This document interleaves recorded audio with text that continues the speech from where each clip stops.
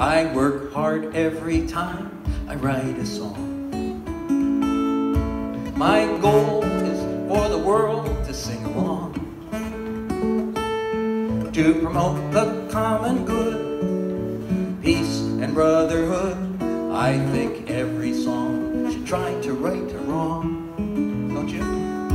So I got an invitation from this place. Please write a song that we can all embrace, and sing it on Songwriters Day at Vanilla Bean Cafe. And by the way, it must contain this phrase: lick my face. I read the message twice.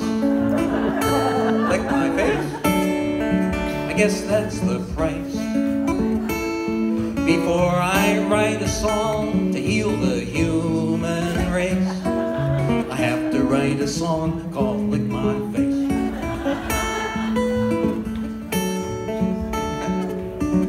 What were they thinking?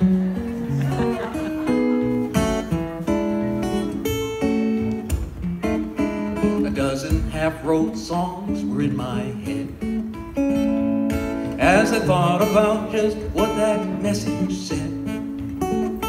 I had to use that wretched phrase. I pondered it for days.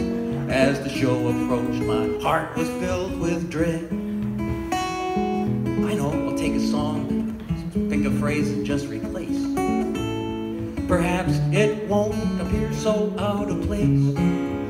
Like this: it's the hammer of justice, it's the bell of freedom, it's a song about love, so lick my face. No, lick my face. I read the message twice. Lick my face, I guess that's the price.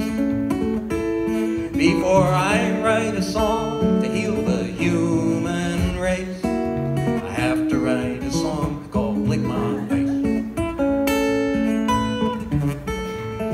What would you do?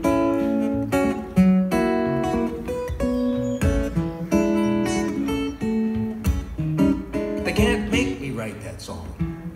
It's abuse. I'm well within my rights to refuse. In the course of human events, this truth is evident. Each songwriter has the right to choose a subject that is worthy and in good taste, like those that make the world a better place.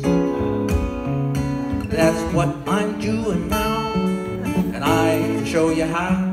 I can do it with humility and grace. Lick my face. Write your own damn song. Lick my face, and we can sing along. There's just one thing to say before I leave this place. Go write your own damn song. Lick my face. Help me out here. Lick my face. Write your own damn song like you mean it. Lick my face, and we can sing along.